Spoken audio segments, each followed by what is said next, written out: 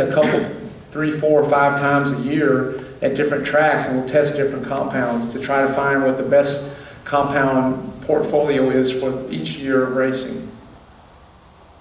It takes an hour and a half to make one of these tires.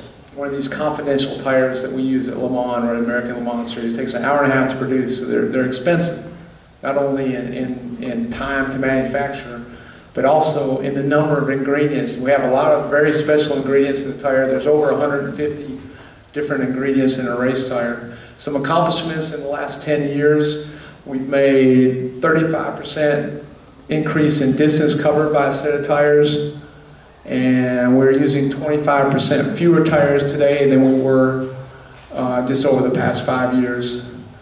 Anybody know how hot a race tire is? It's something I always tell people that come into the pits.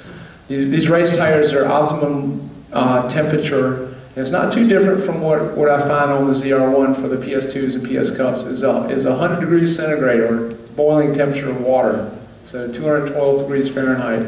That's where you get the maximum grip, and these tires work the best. What makes that incredible to think about is you have a tire, you have rubber at over 200 degrees Fahrenheit, and it's still stiff enough to hold a car going 150, 60 miles an hour around a corner. Yes, sir? When you're talking about like on the ZR1, what would it take in order to get that kind of temperature on the tire to get it up to 212 degrees? You're talking racetrack, you're talking highway speed? I'm talking racetrack, like a driver's education program or club racing. It'd be a max handling situation when you're going out on the track and trying to drive for time. So it takes some training. Or you could do a burnout right in front of your driveway. You know, you do a burnout and it's so high it's going to get. And you can get it, with a ZR1 with 638 horsepower, you can get up that high temperature real easy. That's where all the smoke is coming from, because it's actually over 212 degrees. Vertical load, we can have up to 2,000 pounds of vertical load depending on bumps in the road, and aerodynamics and downforce plays a big role. The Pratt Miller GT Racing Corvette weighs about 2,600 pounds. So, you know, we can actually have 8,000 pounds vertically loaded on that tire. And then the flex number of rotations of a tire, that's a big effect on tire endurance. So very highly fatigue-related engineering problem here. Next slide. Lee? Yes? There's been some talk recently that some of the stellar lights running this country want to make burnouts illegal here in the area. I didn't hear you real good. Can you say that again? There's been some talk recently that some of our stellar lights want to make burnouts illegal in the United States. I see. The question was that some people, some of our government officials, right, want to make burnouts illegal. I have to, yeah, I haven't heard anything about that in South Carolina yet. Yes, sir, thoughts on, yes, sir. What about tire pressure? To get the tires up to that working temperature, how do you, I realize there's a lot of variables involved, ambient temperature, track temperature, and so forth. But just generally, what kind of cold tire pressure are you working with to make sure that the tire does get to 212? Okay. The question is what kind of cold pressure do you want to work with to get the operating temperature at optimum temperature for grip. And as you said, sir, it's very dependent on the driver, the surface condition of the road or racetrack that you're working with.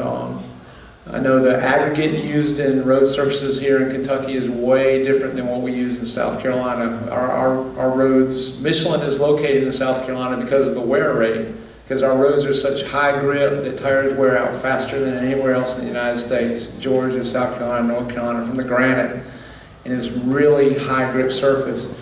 I was talking about for track driving. Yes, yes, sir. So when you go to tracks like Road Atlanta, you usually can, because there's such high grip and you have such high friction, you can start with lower pressures because you don't want your tires to become overpressured. Because if you have a lot of friction, a lot of grip, you work the tires really hard and they can generate a lot of heat, and all of a sudden you find the optimum for Corvettes is usually operating hot pressure is street Corvettes is around 35 psi. Now, if you're on a track at Road Atlanta, you might, after a couple laps, if you're driving very aggressively, pushing the car, you might be up at 40 psi, 42 psi, and that's not where you want to be. So what I suggest to people at Road Atlanta is to run at 26 psi. Start out at 26 psi, and you have to do it and try it to find out, depending on the vehicle setup, your driving style, and the track that you're at. Now, if you go to a track in a different area, like the National Corvette School in Spring Mountain, you have a different grip level of the track there, and you have to run and try some things. I work with Ron Fellows a lot at Spring Mountains about track pressures. If you see me afterwards, we can talk specifically about, if you give me some specific tracks, I might be able to give you some setup pointers. Thank you. Let's see. Tire transfer from the track. Again, we talked a lot about this.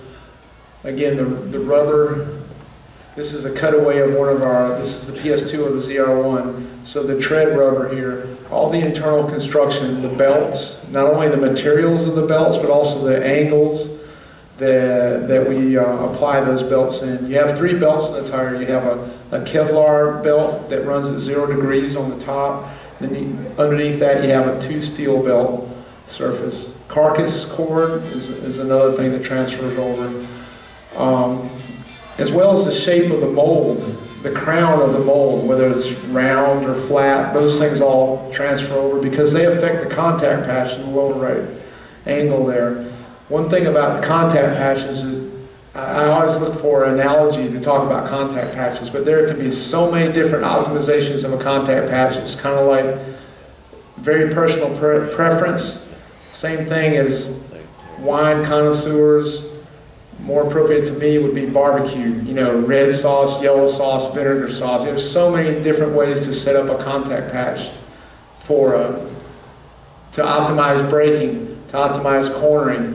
And what our job is to try to optimize it for everything, which doesn't make it easy, but we're trying to optimize those contact patches for everything, and that's what you see with the Pilot Sport Cup that's on the current ZR1.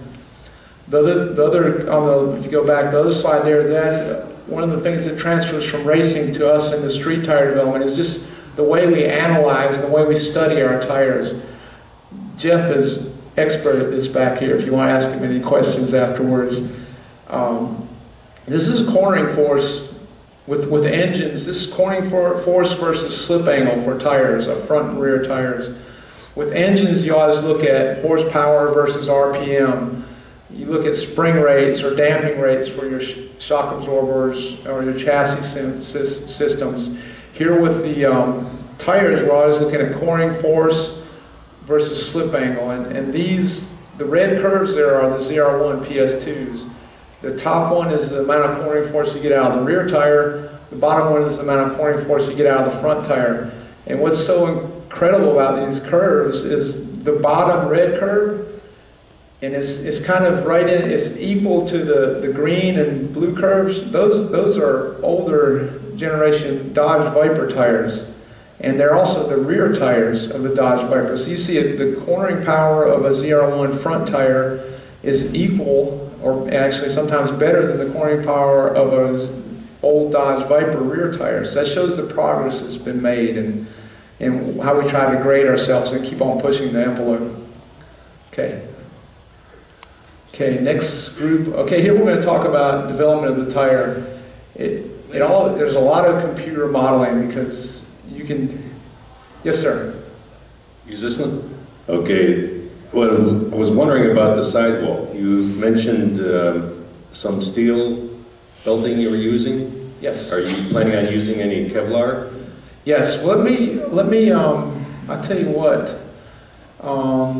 I've got another tire cut that comes up here, a cutaway, and I'm going to point out real specifically all those parts. I don't know, Jeff, is there a light pointer in the room maybe, if you might be able to find one? Okay, this is conception of a tire design. This is our PS Cup, and this is one of the biggest challenges for me personally. Is I was trained in classical engineering using a drafting board, a pencil, and paper, and now I have to know how to run three-dimensional graphics programs, and it blows my mind trying to draw these things. But I'll put together all the parts of a tire in a computer, 3D, just like you see with aircraft companies and everybody else in today's modern world, because there's so much information there, and it's all transferred automatically into a manufacturing system that builds prototypes or production tires with robots. Next slide, Stephanie. Once I create a 3D graphics model of the tire, then we start to do our analysis. This is our mathematical analysis. So we have all these models that we look at things in the tire, like the overall deflection. You see that's a 0-1 front tire. They have all the deflection of a 3D model of the tire. Then we can look specifically at what do the stresses and strains look like in the contact patch. That's really important for grip, for wear, hydroplaning, wet grip, endurance of the rubber. So we have a lot of knowledge based on what our model predicts, that we know how to optimize a tire before we ever build the first tire. Okay. Yeah, so we know a lot of where we're going just based on these mathematical models to understand where to start. So we don't have to reinvent the wheel every time we build a tire. Next slide. Grip. Everybody knows how grip works, right? That's one of the magic boxes in tire design that we're always playing in. But I just wanted to show this. This is a very simplified explanation of tire grip. But if you look at things microscopically, this is really what's going on with the tire. Because they're not Velcro. You know, Velcro is something else. That's a mechanical thing that the astronauts invented in the Saturn programs that works really well for holding tools up on the wall. But this is the way rubber works. There's two mechanisms in grip. One is called adhesion, and that is the attractions of molecules in the asphalt or concrete to the molecules in the rubber. And when I talk to you guys about the temperature of the operating temperature of rubber, the hotter the rubber is, the better it sticks. It starts to stick almost like duct tape. You know, it sticks really well when it's really warm.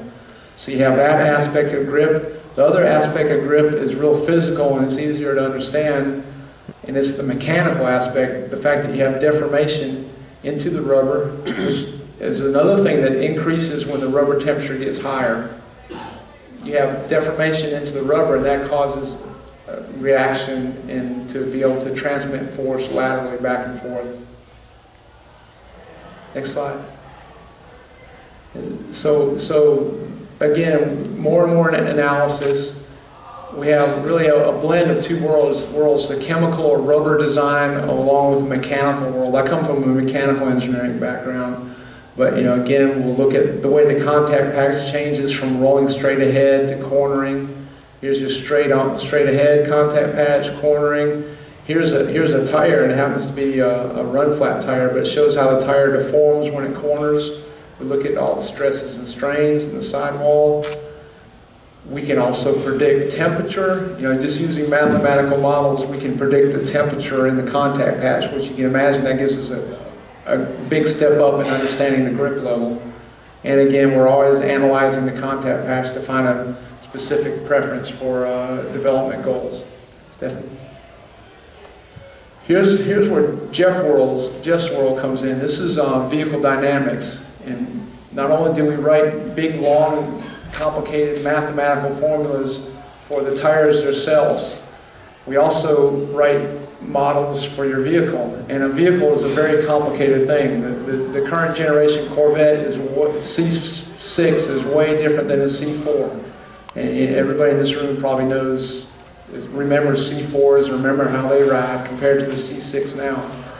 And these are very complicated models. What we try to do is to input tire model data into a vehicle model data and put, what is the lap time difference? Do we make, with this tire design, do we improve the lap time difference? Or we use those same things for comfort. Do we improve the noise, vibration, harshness, the ride feel of the tire? Next slide. This is, back one more. This is our track, our wet handling track in Lawrence, South Carolina. And this is,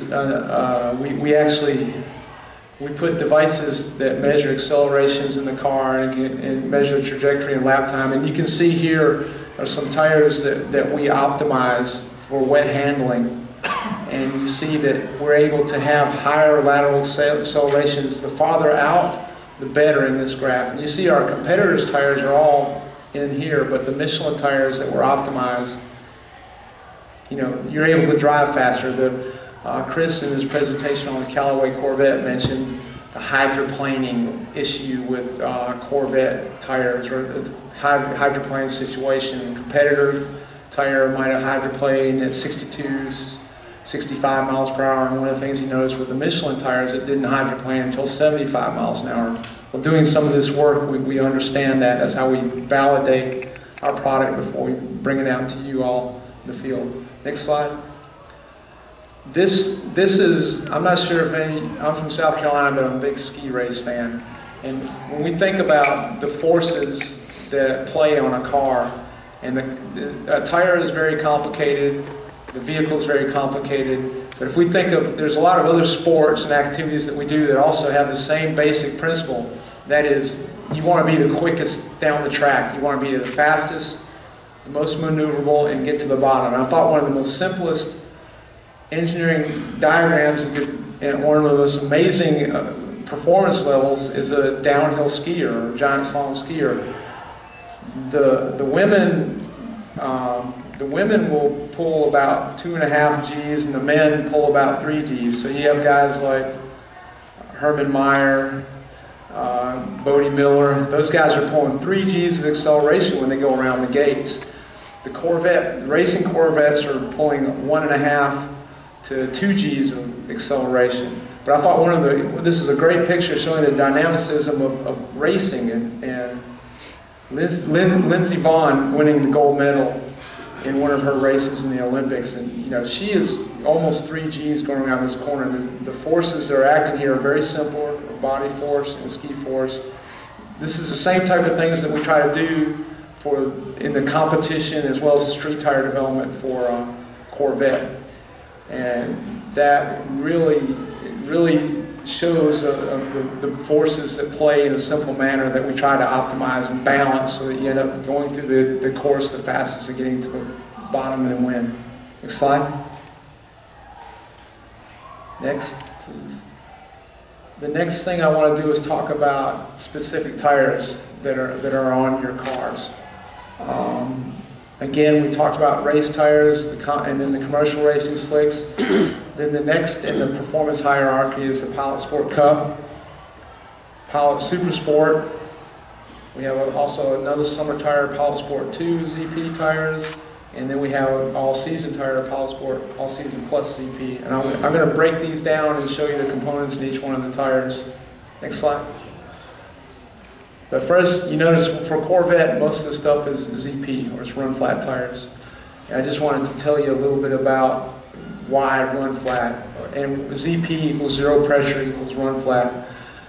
One of the very notable facts in the history of Corvette is Corvette was the first mainstream sports car or mainstream vehicle to pioneer run flats, and that was with the C4 in 1995. They were the first large-scale application of run flat tires.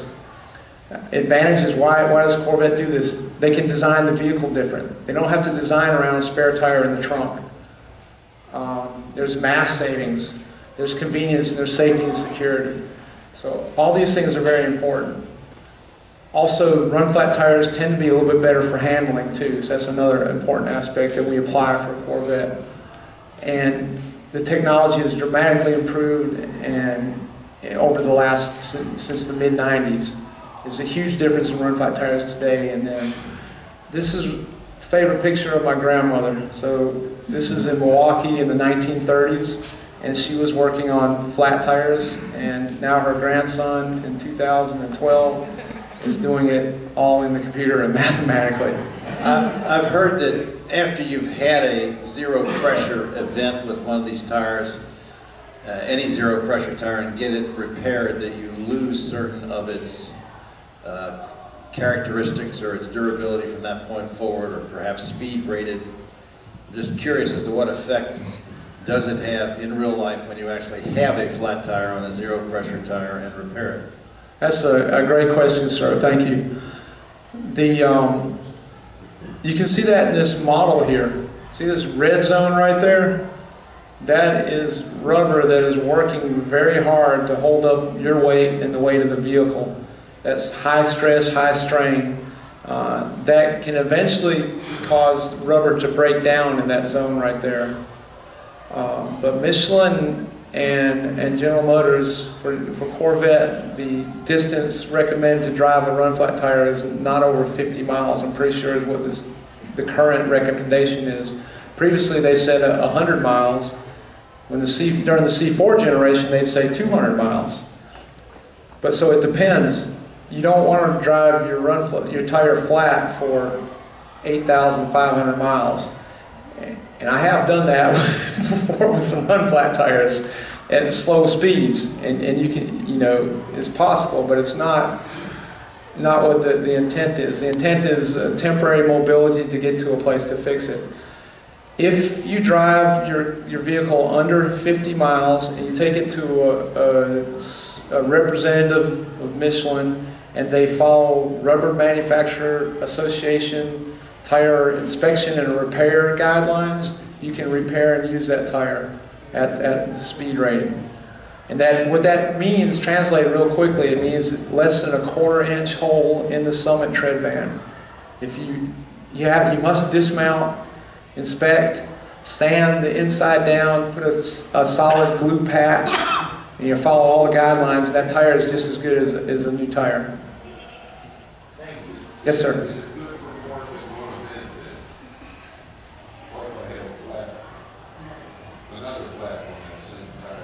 As long as you follow those guidelines, you can keep on going. However, if you have one flat and you patch it, this next flat, you might have had a long nail in there, and that nail might have been scraping the sidewall, and that's why it's important to dismount and inspect always and follow the guidelines. But it's not limited by one. Yes, sir. Yes, sir. Yes.